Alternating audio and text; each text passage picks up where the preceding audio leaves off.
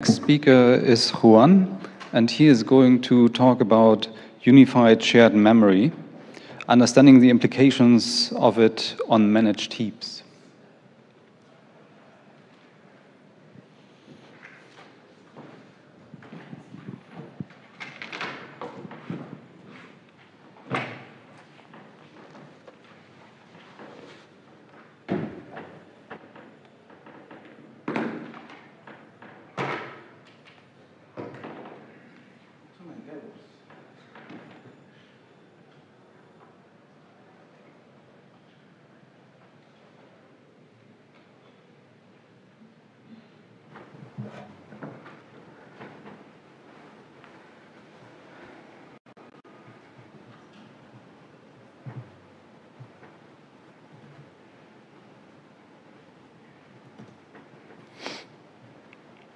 I missed the configuration again.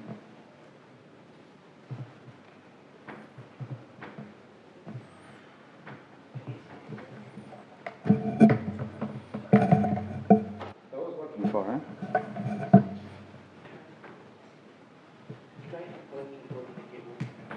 Yeah. Let's see.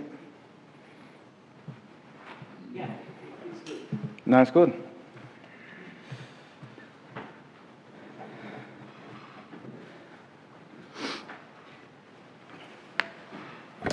Okay, hello everyone. My name is Juan. I'm from the University of Manchester.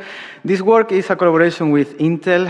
We did this project for a few years, and it's also based on one of our students back then, Florin. Florin did the master's student and then initiated this work, and when we took it further and tried to generalize it.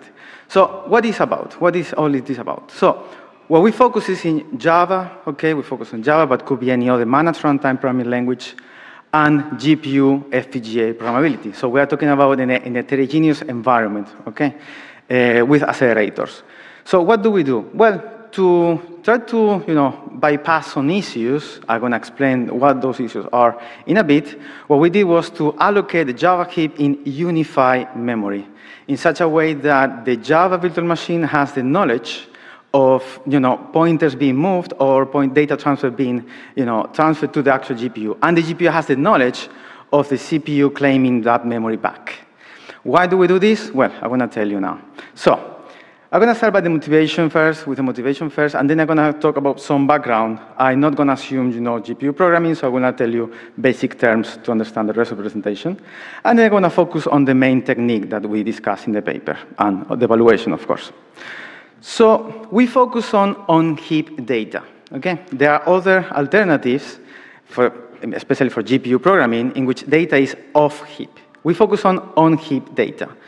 Why is that? Because we don't want to expose another API to the user to learn this API, and that requires more changes, essentially. So we want to make it as easy as possible for the programmers. What happens with on-heap data is that, I will expand in a bit later, but essentially we need to pre-allocate data on the GPU, we need to do the transfer, we need to run the kernel and claim that data back. But what if the GPU is running with data that the GC might need, right? In that case, we get a crash, we get a seg fault. This is more common than you might think. For example, frameworks like GFCL has it, Aparapi is an AMD product, they have it, and TornadoVM also has this problem. So what people usually do, or developers do off heap. But no, I want to stay on heap. Can we do something better?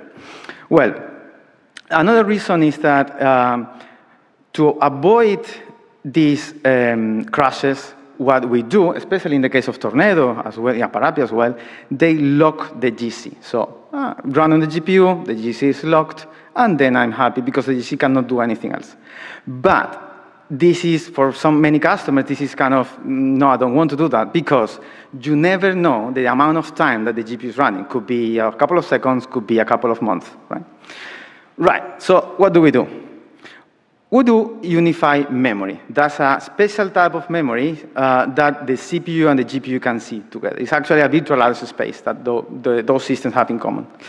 And we prototype in the context of MaximVM, and we use two programming models underneath. We use CUDA, which is a programming model and a programming environment developed by NVIDIA for NVIDIA GPUs that work only for NVIDIA GPUs, discrete GPUs, I mean, GPUs are not, that don't share memory.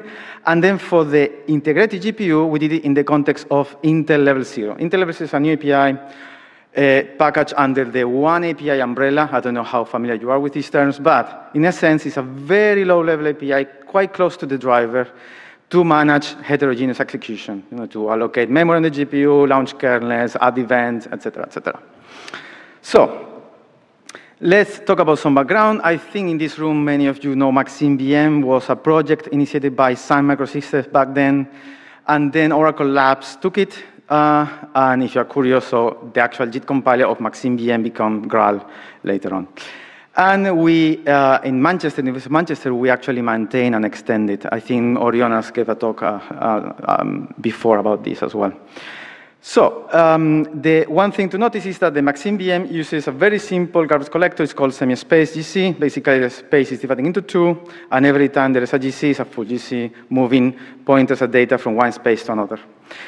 In that case, in our view, for our study, this is the worst case scenario, okay? So what I'm going to see is actually the worst case scenario for the GPU execution. So let's talk about the GPU part.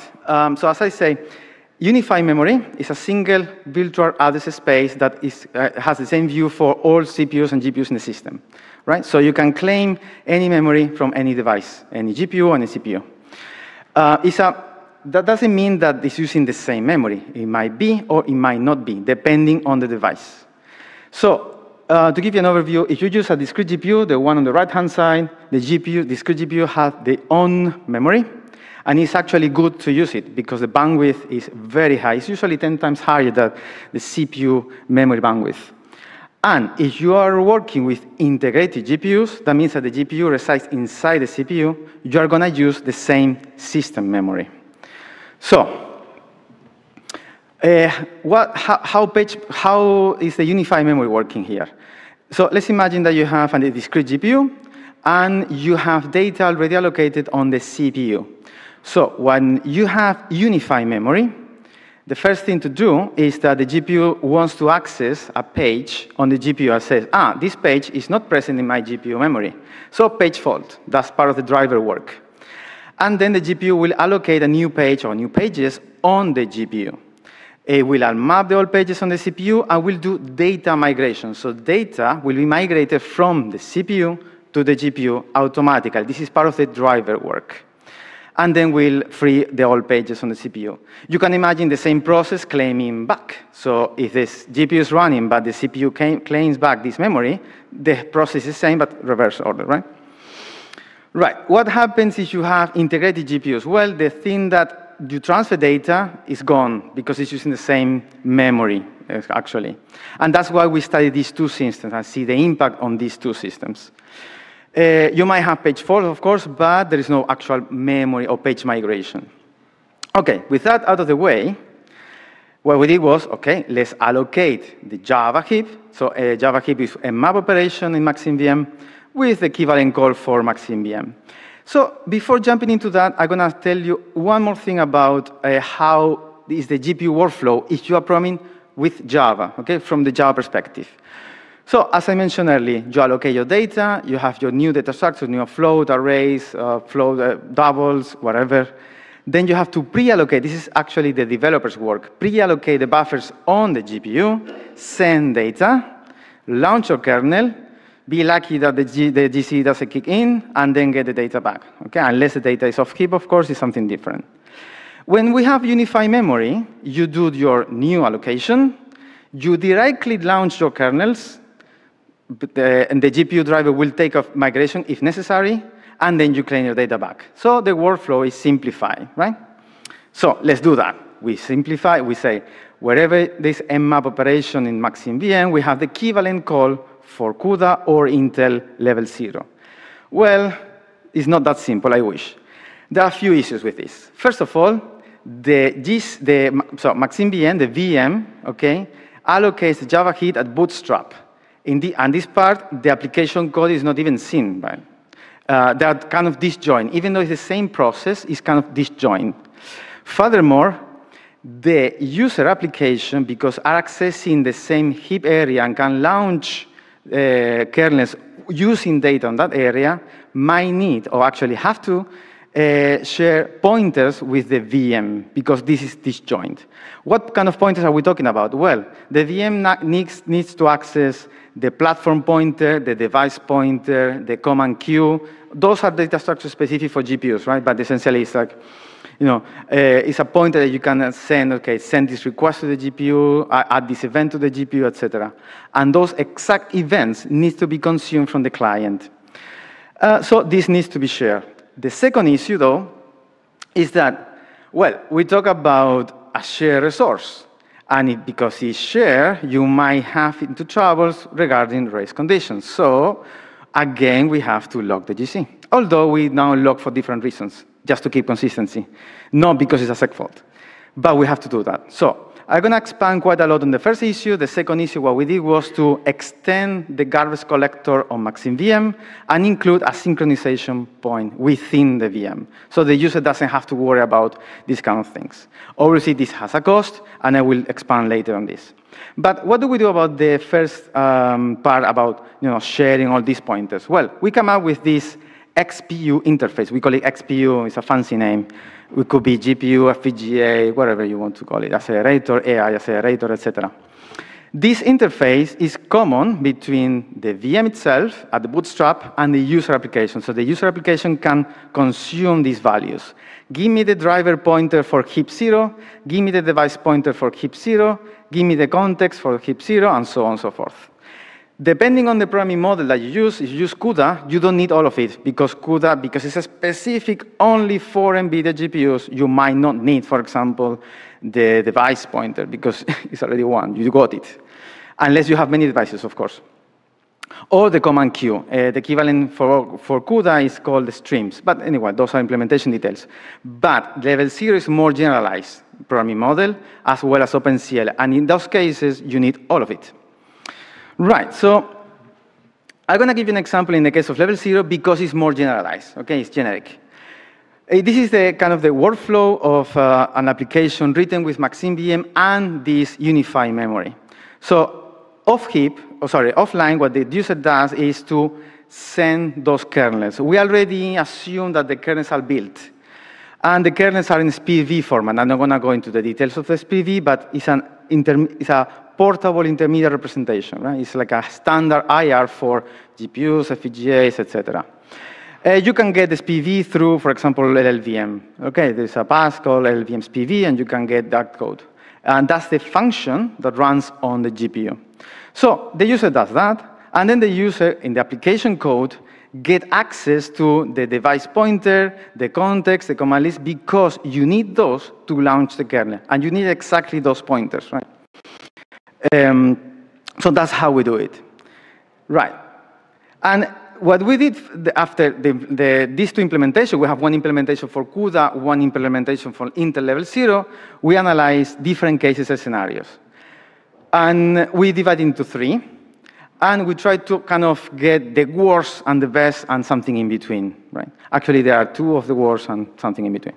But we come up with this. It's called allocate always. What does it mean is we're going to evaluate this application running multiple times, sending data back and forth between the GPU and the GC might kick in or not.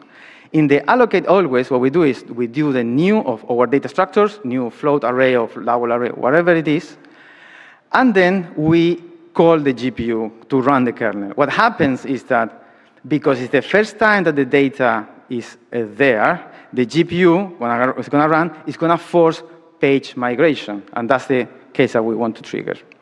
The second case, and it's the main purpose of this paper is, what if in between I call the GC? That's what we call allocate once. So we only allocate once, but in between runs, I'm going to go to the GPU, and then when I go back, instead of claiming data, I'm going to call the GC immediately. Okay, that works, but has some penalties. We will discuss it later. And as I say, this is because we run several times. So we are continuously running.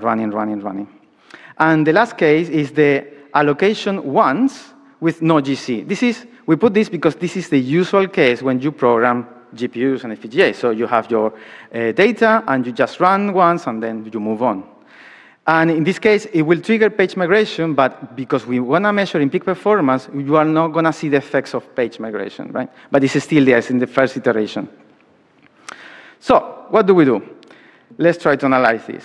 And the first question is, well, I have this unified memory in place for the GPU programming part, but did I break something on the CPU? Let's try to measure it. So what we did was to run on pure CPUs. There is nothing on acceleration here, and try to see if there is any benefit or any penalty. So we run Renaissance benchmarks and Da Capo for the two systems, a discrete GPU and an integrated GPU. The key message here, as a takeaway, level 0 with integrated GPUs usually performs slightly better. That's because there is no page migration. And in the case of CUDA, there are some cases of penalty. For example, the ACA that we also saw in Oriona's paper, actually when Oriona was writing the thesis. And this is because of a non-uniform distributed pattern in memory. And that, for some reason, that's implementation detail on the driver side, in my opinion. It goes, speed ups go down. Ideally, it should be 1, should be the same as baseline, okay? Key message, if we take the actual average of those, it's close to the baseline. So you can say there is no significant penalty, right? Indeed, as we discuss later, in the case of integrated GPUs, it's actually beneficial. Okay, what about GPUs? It's a complex graph, but let's try to summarize the key points. So we run with a different set of benchmarks, okay? Those are quite data transfer intensive, if you like, okay? Something in between, kind of mixed data transfer with a bit of compute, and then compute intensive on the right-hand side. And there are the 3 modes that we discussed, right? So let's start with the obvious one, the red, which is the I allocate once, and I run on the GPU. We see that there are some speedups. The baseline now is pure GPU programming, as you will do in any other GPU program whatsoever, even in C++, right? We took it in Java, but which is, I allocate my buffer and send everything, I compute, and I get back. So we see some benefits, but those benefits is because we don't claim data back after it runs, right? Otherwise, it will trigger page migration, and it should be exactly the same as baseline. But since we don't claim it back, it's there. Then for the rest, it should be, we see, it should be exactly the same as the baseline, but page migration has a cost, okay? You can trigger a page fault from any thread, and on the GPU, you don't run 10 threads, you don't run 20 threads, you run usually a few thousand threads on the GPU. So imagine a few thousand threads triggering page fault. It's going to be a bit of penalty, and that's what we see there. That's in the case of discrete GPUs, and if we move to the integrated GPUs, we see a slightly different story here. In general, there is no penalty here, which is good. And in some cases, like allocation, continuous allocation and migration, this is beneficial when we use shared memory. I did some experiments myself as well. Even in C++, we can reproduce this thing. Using shared memory on integrated GPUs has actually beneficial here. And in the case of some slowdown that we see is because in the baseline, we use device memory. That's how you should use it, because device memory can give you higher bandwidth. But in shared memory systems, it's actually shared memory, right? And that's why we see some slowdowns. But in general, we don't see penalties here. Then what we measure is the system.gc call. So essentially, I know you're running on the GPU, but I'm going to force myself system.gc. Is there any penalty? Well, for CUDA, which is the one on the left, we see a penalty of up to 2x, 2.1x, and that depends on your heap size, right? The larger your heap, the more penalty you have because you have to migrate more data. That makes sense. So there's no workaround. Well, actually, yes, there's some workaround. We didn't use it. You can do prefetch, so you can do kind of tricks on the GPU side to do, prefetch this amount of pages, for example, and you can increase some speed up. And that's actually convenient, it's actually in the guidelines of NVIDIA. But we measured the worst case scenario. If we took the same baseline for the integrated GPUs, the one on the right, we actually don't see any penalty. There are some variations, but keep in mind, this driver inside, although we run multiple times, we measure multiple times, the driver inside that keeps these page faults, etc. I wouldn't claim this beneficial or it's a slowdown. I will say it's the same as baseline. So it will run same speed as baseline, essentially, which is good. Right. So what we try to do then is to move this forward and analyze, okay, it seems like for integrated GPUs this makes sense, this strategy makes sense. So what we do is to contact the level 0 community and level 0 spec to see how this could be integrated. Well, it's not that simple because you need to share files, actually. We did a kind of a trick with the equivalent to malloc, let's say, but Java in reality uses share files. Anyway, we claimed this to the spec, we actually put an issue to the spec in order this to be done, and we are working with that. I'm going to close here the presentation. Feel free to ask me later if you have questions. But in conclusions, what I show you is a technique in which both the CPU and the GPU can work together, and more importantly, they can manage on-heap data without seg faults and without crashes, at the cost of performance in some devices, for example, dedicated GPUs like NVIDIA GPUs. And we introduced this XPU interface in order to talk to each other, and we also include the synchronization point at the GC level for doing everything automatically and keep consistency. With that, I conclude my presentation, and thank you.